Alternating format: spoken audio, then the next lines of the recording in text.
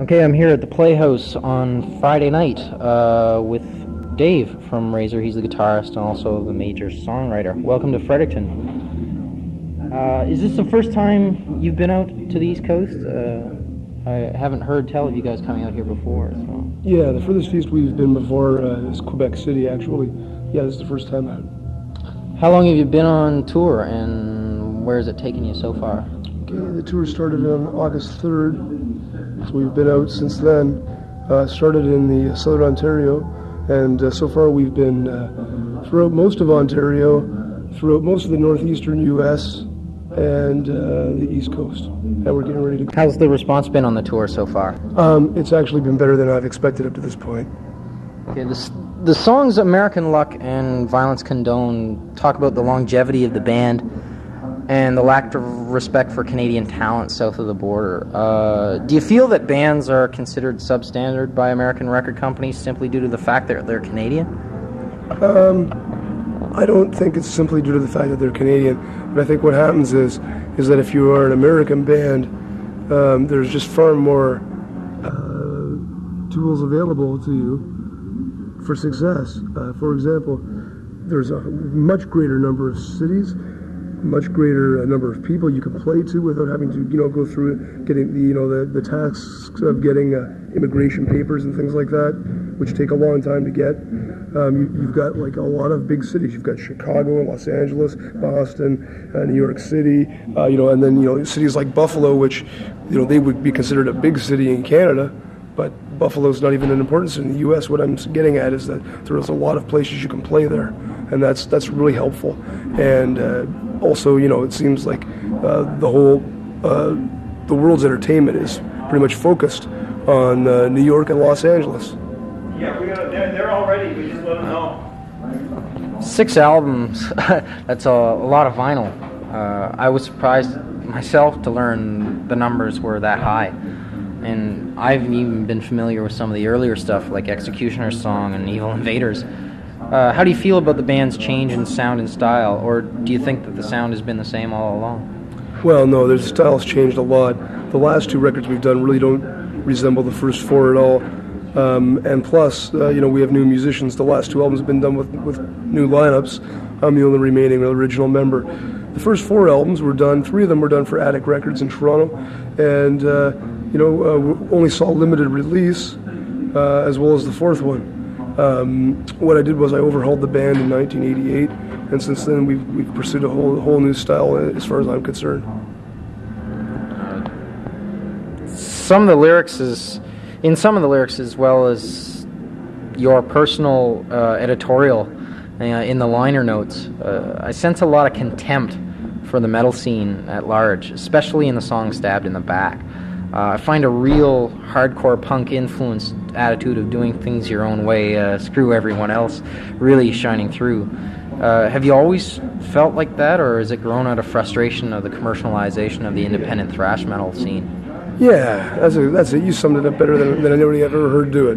What it is that about 3 or 4 years ago, there was a lot of really good heavy speed metal being recorded, and the last couple of years, it seems like every band has become more experimental, more progressive, and has sort of deviated from what speed metal was supposed to be in the first place, which was to mean you just play with speed. That's why it was called it. And it seems like nowadays, like for example, there's a lot of new stuff I don't really care for, and it seems like a lot of these kids are offended if you tell them that you don't like it. They can't understand why you don't like something. If you find it boring because the songs are too long and maybe they have too much mellow passages, I think that we're standing out as a little bit different from everybody else that way these days. Is there any particular reason you decided to title the new album after the song Shotgun Justice? Was it to draw attention to the song itself, or another reason? Actually, I came up with the title Shotgun Justice before I wrote the song. And I said, I like that title. I want that to be the title. And then I wrote a song so that I would have a title track. Couldn't be done better than that, I guess. Your hometown of Guelph, which is one I've visited many times, doesn't really conjure up memories for me of a place that would be home to such a powerful and long-lasting metal band like yourselves. Do you find it difficult to survive as long as you have? Have you found it difficult to survive as long as you have in Guelph? No, it's not too bad there at all. It's just the good thing about it is that there's really not much going on there. So if you want a place where you can relax, that's the place to do it. And as far as I wrote a song about Guelph on our Violent Restitution album. Wasn't too flattering of the city, but I just did that because I wanted to get on the case of all my friends who live there. Where do Razor fit in the metal picture? Do you see yourselves as having a leading role in the changing face of Canadian independent metal? Okay, I'm not sure about a leading role. I know this. We're the best band for people who are really impatient to listen to, because our songs are 2.5 to 3 minutes long and they're really fast, and we don't waste anybody's time. So if you fit that kind of description, then you'll get into our band. On the other hand, if you like, mellower music, you certainly shouldn't check us out, because that would be a waste of your time. What's next in the cards for Razor? Well, we're almost going to complete this thing. I think October 6th is going to be the end of this tour. Then we might do some extra U.S. things at the end of November, but then we're planning to actually complete writing and record our next album for January 1991. What's the change been like from Attic Records to Fringe Product Records? The only changes is this. The biggest change was Fringe pays us a lot more money, and that's really been the biggest change. And for that, and Fringe also had a much better understanding of what kind of music we are and the kind of people we should be talking to, the kind of radio stations, etc., press we should be trying to, get for the band. Attic was a little more concerned with, Attic's a type of label, actually, that wants you to write hits. And I mean, if you've heard our band, you know that hits isn't something we're ever going to come up with. And Attic would, they like Sign Lear, and they have Lear, and is a big money maker, and the Nylons are a big money maker, and they did Teenage Head in the early 80s. They did a lot of stuff that they tried to base their success on hits. Fringe just puts albums out and by bands that have cult followings, and hopes to make 4 or 5 records for a certain band instead of maybe just one hit record. Well, thanks a lot for the interview. I've been talking to Dave from Razor down at the Playhouse on Friday, the 7th of September, and the show is going to begin sometime soon, and I hope for everybody's money's worth it'll be a good one. This is Dave Carlo from Razor, and you're listening to The Crazy Train on CHSR-FM, Fredericton, Stereo 97.9. This is Dave Carlo from Razor, and you're listening to CHSR-FM, Fredericton's Alternative. Okay, I'm here with Joe from Sacrifice. He's the lead guitarist, I believe, and how come there's been such a long delay since the release of Forward Determination for our next album? Well, when we started writing songs after the second album, we were all doing it like individually. Like I was writing a few, and Rob was writing a few and stuff, because we were like it was real hard times for us, because Gus's dad just had a heart attack, and we couldn't really get together and work out stuff.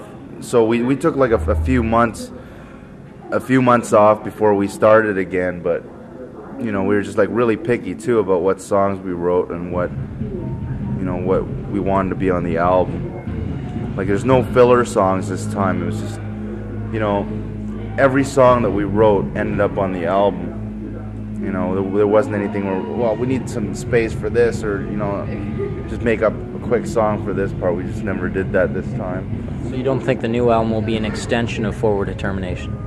Well, it is. It is. It's still very much like it. Same sounds and everything, but it's just there's like a heavier progression to it. Like we just got better. We just got to learn each other's styles and try to work it into a song. It's something that that a band it takes time to develop something like that between bands. To get to know each other's playing, so that you can write songs, like your own songs, you know. So do you consider yourself still to be a young band, learning off each other's playing still? Yeah, we're still like fairly young. Like I'm the oldest, you know, at 23, and we're not much older than a lot of the other younger bands around and stuff. Like Creator, I think is like the same age as we are. And how long has Sacrifice been together as a unit? Since '82, 82 or '83, we played our first show. Has the sound changed a lot since that first show? Or? Yeah, it's changed a lot, you know. We just, you know, with like putting out a couple albums and stuff, you just, you know, get some money together and buy, you know, better things just to improve your sound and that. Is there any particular underlying theme or message going to be contained throughout the next album? No, not really. They're just like individual songs. There's no concepts, no nothing like that, you know. Not necessarily a concept band then. No. Like I like stuff like that a lot. Like I'm a big Rush fan, and I love the stuff they do, like the earlier stuff anyway. But I don't think I don't have enough talent to write something like that anyway. Do you have any plans to go over and tour in Europe? Hopefully, when this album comes out and you know, we get some attention and that from European press and the people, then we'll probably go over. But it's hard to say when, though. I remember seeing you guys play in St. John in '87. At that show, there was some violence that came out and some damage ensued.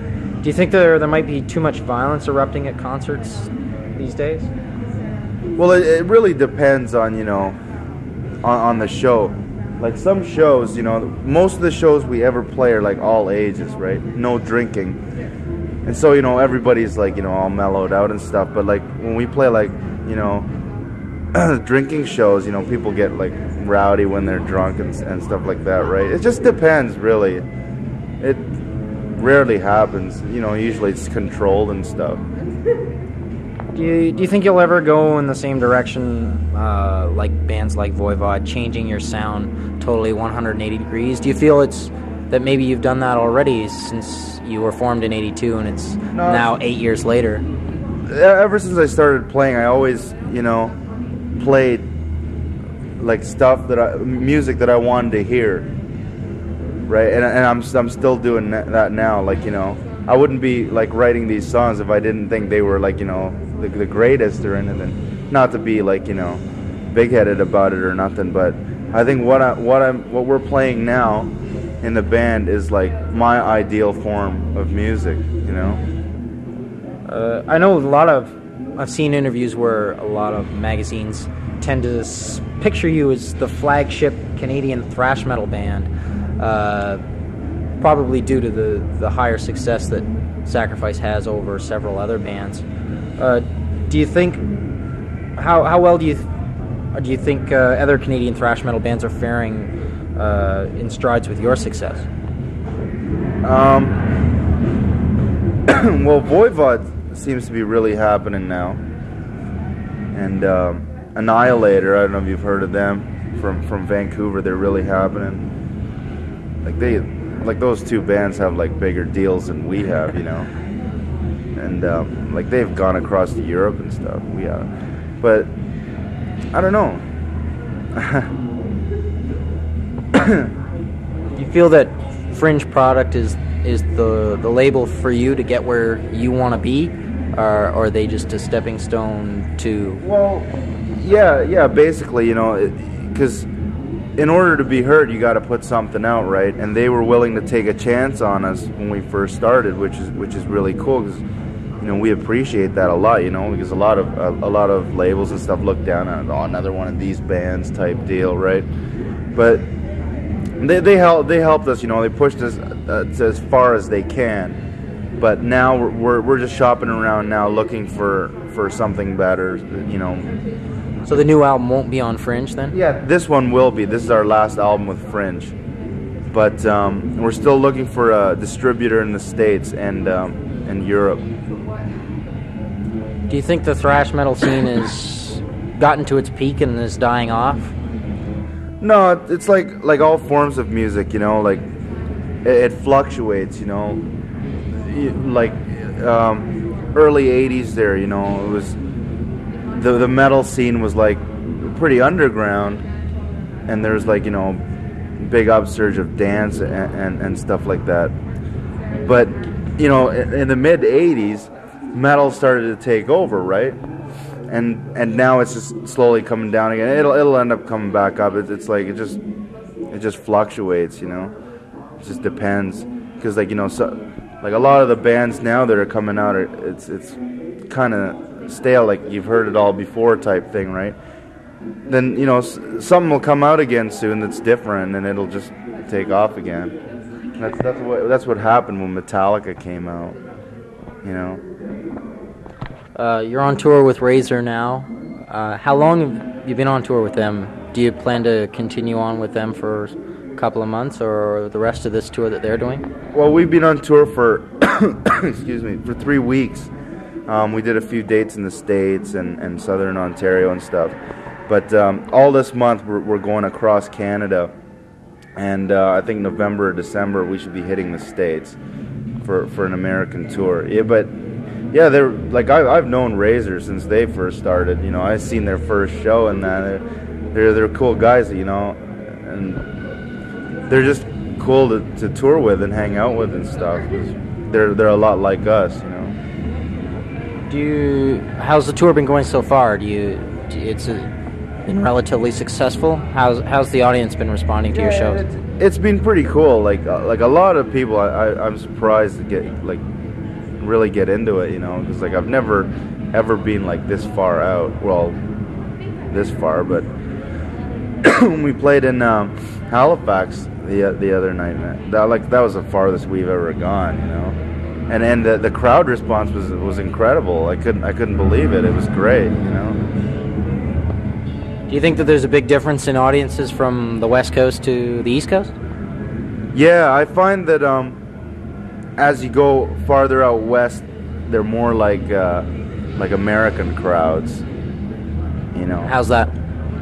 Well, they all have their like own favorite songs and stuff. Like it's always the same. Like from Calgary on out west, everybody's always yelling out. Everybody's always yelling out like. Can I get you go from Calgary on? Okay, from Calgary on, like a lot of the cities we play, like just people in the crowd yelling out always like all the same songs, right? And out here, out east, it's like that too. Probably Reanimation. Yeah, it is more of that out here. But it's cool though, because like, you know, when we're out east, we're working on a set list, you know, and then when we start going out west, we're working on a different set list, you know, just so like people can hear what, you know, what they want to hear and stuff. Well, what do you think of Much Music's Dan Gallagher? Well, he's from the same area as we are in Scarborough. He's a pretty nice guy. He's all right. He's cool. A bit corny sometimes, but he's all right. He's an all right guy though. Okay, well, thanks for the interview. I've been talking with Joe. He's the lead guitarist from Sacrifice, playing down here at the Playhouse on the 7th of September. Yet to go on. Should be a good show.